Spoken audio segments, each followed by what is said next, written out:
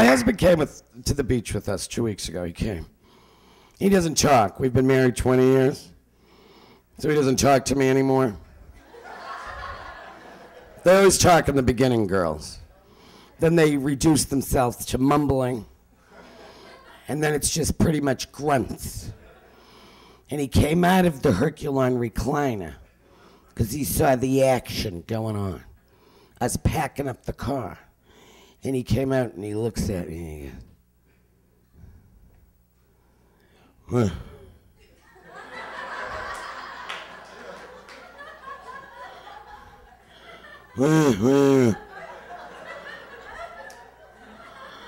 You all going to the beach? All right. I'll go in here. See, every woman in this room understands everything I just said. That was a month's worth of conversation right there. He's not coming to the beach with us. He's coming because there might be college girls at the beach that he can look at, you know? They might be having a volleyball game. He's completely in love with himself. You ever see those guys that drink a lot of beer and they only gain the weight right here? Just right here. Doesn't come anyplace else, just right here. He's got that Irish disease, no ass at all. He's flat as a pancake, I'm telling you. His pants just shoot straight up his back. The belt goes through the belt loops up around his shoulder blades, and then comes and makes this mad dive underneath the pregnancy. He's so front heavy, he walks like he's on cross-country skis.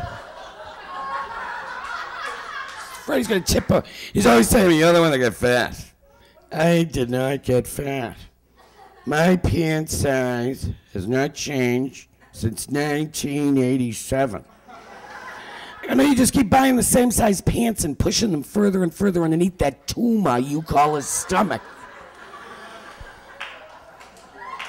Somebody said to me, what are you staying married for if you're that miserable? After 20 years, I said, maybe I just don't want to have to shave my legs anymore. Single men are very picky. I talk to the single girls. They gotta be ready Freddy all the time. Single men don't like stubble.